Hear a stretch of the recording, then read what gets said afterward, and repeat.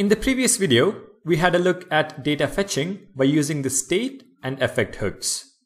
In this video, let's see how to do the same with useReducer and useEffect. I'm going to start off by creating a new file called datafetching2.js.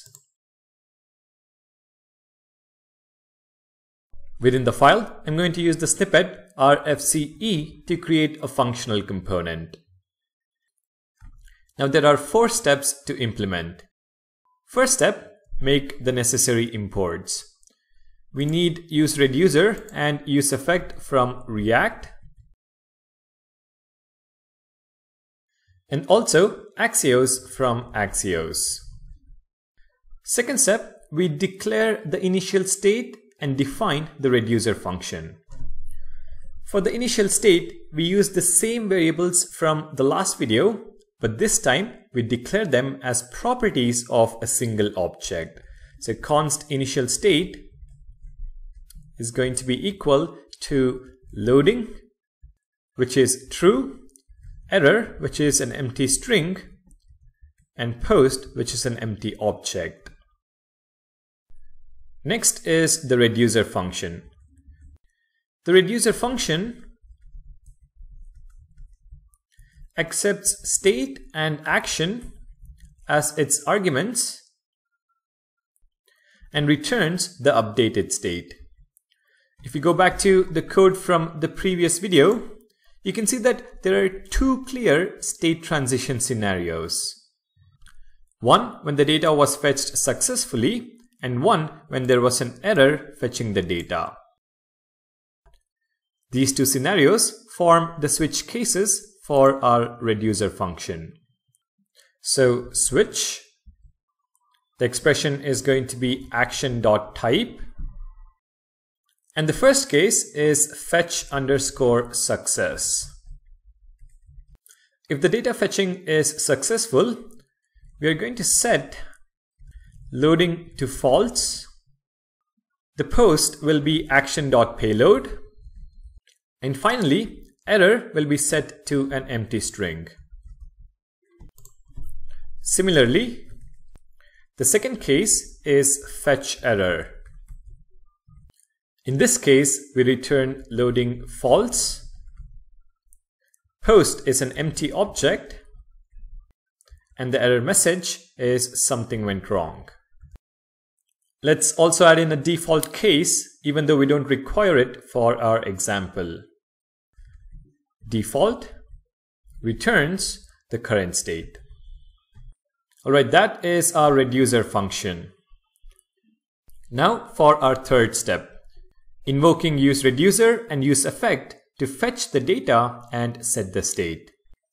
First, within the component, we call useReducer, passing in the reducer function and the initial state that we have just defined. useReducer returns a pair of values, which is the current state and the dispatch method.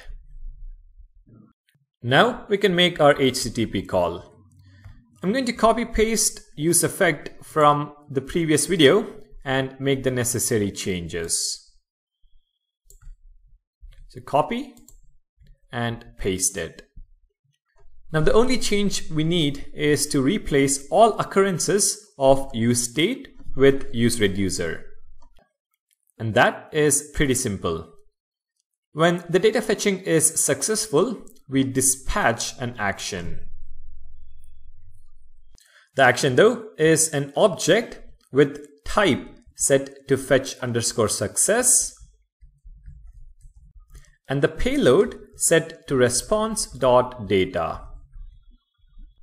This will correspond to action.type and action.payload in our reducer function. Similarly, in the catch block, we dispatch an action with type fetch_error, and we don't need a payload here as we have hard-coded the error message in the reducer itself. And this needs to be an object. The final step is to specify the JSX. Again, I'm going to copy paste the JSX from the previous video.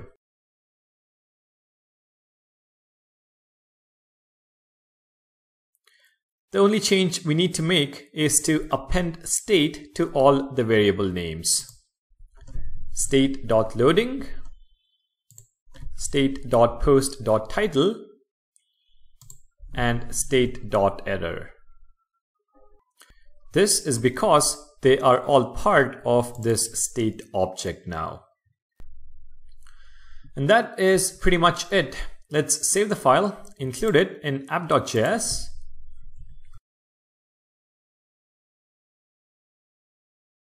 and take a look at the browser. You can see that we have an error message, and that is because our URL is incorrect. I'm going to set this right, save this, head back to the browser, and you can see the post title.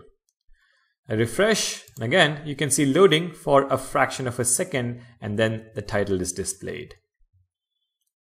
So, what have we done differently from the previous video? We have just replaced useState with useReducer.